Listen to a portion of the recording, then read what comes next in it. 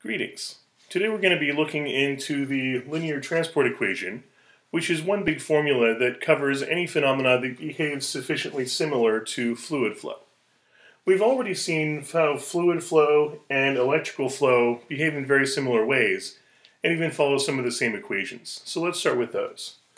For fluid flow, current flowing through a pipe is defined in terms of what's moving as time passes. Current is rate of change in volume of the fluid, which is how we measure how much is flowing, per unit of time. And what causes that fluid to flow?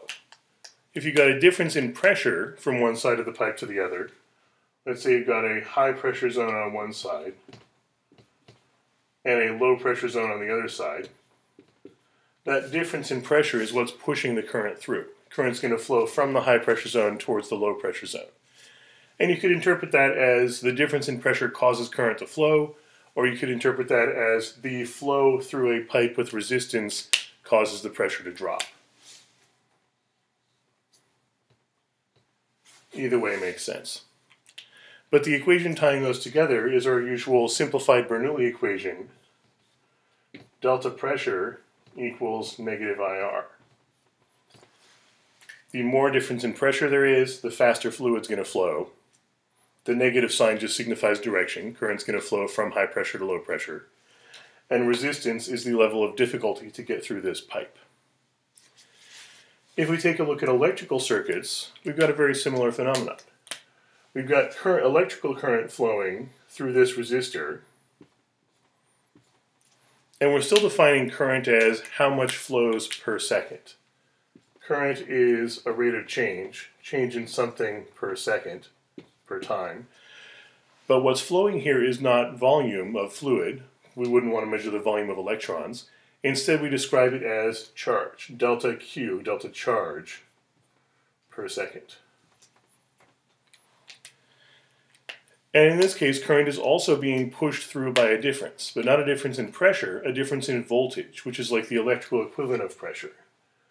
So if we have a high voltage zone on one side of the resistor and a low voltage zone on the other side, the difference in voltage pushes current through from high voltage to low voltage. Same idea, you could think of the current flowing through the resistor as causing a drop in voltage, or you could think of the voltage difference as what's pushing the current through. And these are governed by essentially the same equation. Delta voltage for the resistor equals negative IR. More difference in voltage causes faster current to flow. Negative sign again signifies direction. Direction of current is going to be flowing from the high voltage zone towards the low voltage zone. And then R is the level of difficulty to get through that resistor. Same essential structure. We just call this the Bernoulli equation and we call this Ohm's law. But in both cases we've got some difference from one side to the other pushing something to flow through, and the more difference there is, the faster the flow is going to be. Thermal currents, it turns out, follow the exact same behavior. If you've got a wall between, let's say, two rooms, you're going to have heat flowing from one side of the wall to the other because of a difference. In this case, though, the difference is not pressure or volume, but what causes a heat to flow from one place to another is a difference in temperature. If you've got a high temperature region and a low temperature region, heat is going to flow across the barrier from the high temperature zone to the low temperature zone, in spite of the fact that this wall makes it difficult to flow, so this wall has a thermal resistance. And these are governed by the exact same structure of equation. The more difference in temperature is, the faster heat is going to flow. In this case, we're going to define thermal current as, again, change in what's flowing, although in this case what's flowing is energy over change in time. Since this is energy over time, that's also the definition of power. So thermal current is technically power, energy transferred per second. And if we look at the same structure of equation, we still have the difference in temperature is what's pushing the current through. So we should expect the same sort of equation. Delta temperature, the difference in what's pushing it, equals negative IR.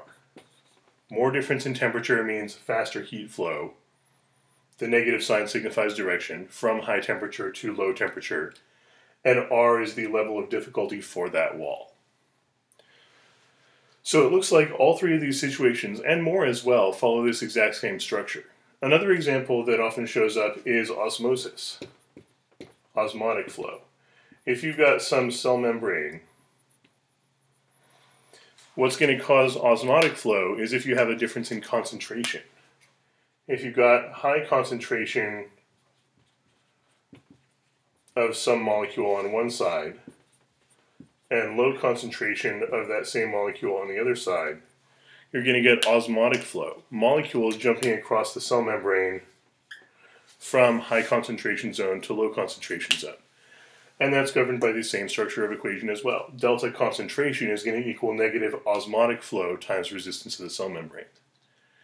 So since all of these examples and more follow the same general structure of the equation, just different meanings of the variables from situation to situation, the idea of linear transport equation is we can set up one big equation that describes all of these cases. So let's try that. These all look like delta something equals negative IR. So in general, we're going to write that as delta capital Phi equals negative IR, where the phi here represents what we call the potential.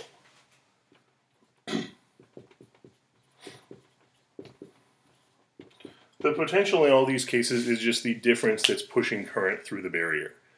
So the fluid flow potential would be pressure, or more generally energy density. The electrical potential would be voltage. In fact, electrical potential is often used as a name for voltage. And the thermal potential would be temperature, the osmotic potential would be concentration, and so on. So this is one way of writing the linear transport equation. All these examples are delta potential equals negative current times resistance. And the meaning of those variables and the units of measurement vary from situation to situation, but it's always the same structure. We can get even more detail on this, though, by looking at resistance in more detail as well.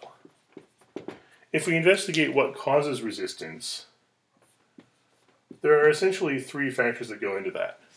One of them is the distance traveled by the current. So for a pipe or a wire, that would be the length, how far the stuff travels along that pipe or wire. For a wall or a cell membrane, that would involve thickness. The thicker the wall is, the further the heat has to travel. So more length or more thickness means more resistance. And we usually write that as a delta X. Delta X just being the length or thickness, how far the stuff has to travel to get from one side to the other of the barrier. The area also makes a difference. So a wider pipe or a thicker wire is going to have less resistance. Likewise, a wall with more surface area is going to have less resistance because there's more places for heat to go through. So more area should mean less resistance, so we should put area in the denominator here. And there's also a factor called conductivity, which represents the properties of the material itself. Some materials are easier for heat to flow through. Some materials are easy for electricity to flow through. Some fluids flow easier through pipes. So there's a property called conductivity that we're going to put here as well, usually written as a lowercase k. That's a property of the material. You'd look that up generally on a data table. Higher conductivity material is going to mean less resistance. It's also sometimes written as resistivity and put up here. Resistivity would just be the inverse of conductivity. If we fill all this in, though, we get delta phi equals negative I times all this. Delta X over A times K. And the thing is, we've been focusing so far on the difference in potential, voltage or pressure or temperature or whatever. But if we recenter this on current and actually solve for current, we can use this to predict how fast current is going to flow. So to solve for current, we'll just multiply both sides by -1 and multiply both sides by the reciprocal of this fraction. And we'll end up with current equals negative A times K times delta phi over delta X.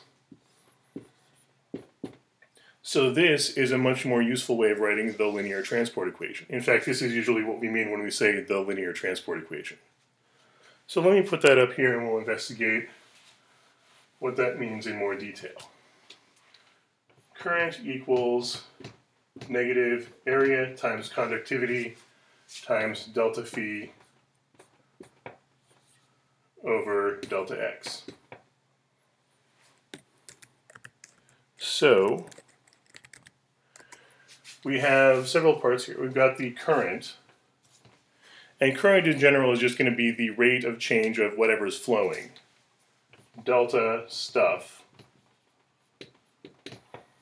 over delta time. How much of whatever stuff is flowing passes by per second. So how much fluid per second, or how much charge per second, or how much energy per second for thermal flow, whatever's flowing over time. Then we've got the area of the cross-sectional area of the pipe, or cross-sectional area of the wire, or the surface area of the wall that heat is flowing through, times conductivity of the material it's made from. And then this term here is also a derivative. It's the derivative, or rate of change of potential, whatever the potential is, divided by how far you have to travel. And this is often called the potential gradient. Potential gradient. Gradient basically means a derivative with respect to position. How much something is changing per centimeter or per inch or per meter or whatever. So for instance, if we're looking at the heat flowing through this wall, it's not a sudden instantaneous change from high temperature to low temperature. If you've got, let's say, 20 degrees Celsius here and 10 degrees Celsius here, it's not like it suddenly jumps from 20 down to 10. It's a gradual shift, 20 degrees, 19 degrees, 18 degrees, and so on through the wall. So the potential gradient is how much the temperature is changing per centimeter as you travel through the wall. Or for a pipe, it's how much the pressure drops per centimeter through the pipe, and so on. So that's the potential gradient. This is really nice mathematically because we now have a relationship between a derivative with respect to time and a derivative of something else with respect to distance. And the only difference between these is this constant multiplier, negative ak. And this is why this is called a linear equation. Linear in the mathematical context here, it doesn't mean it's moving in a straight line. Linear just means that one of the important variables equals a constant times the other important variable. So the negative ak could basically be thought of as a conversion factor that converts the potential gradient, the difference in the push per centimeter or per meter, converts that potential gradient into a current, how much stuff is flowing per second. So that's the linear transport equation. Next time we can take a look at some examples and what sort of changes this tends to lead to. Until then, learn from the past, reach for the future, and together we can build a better world.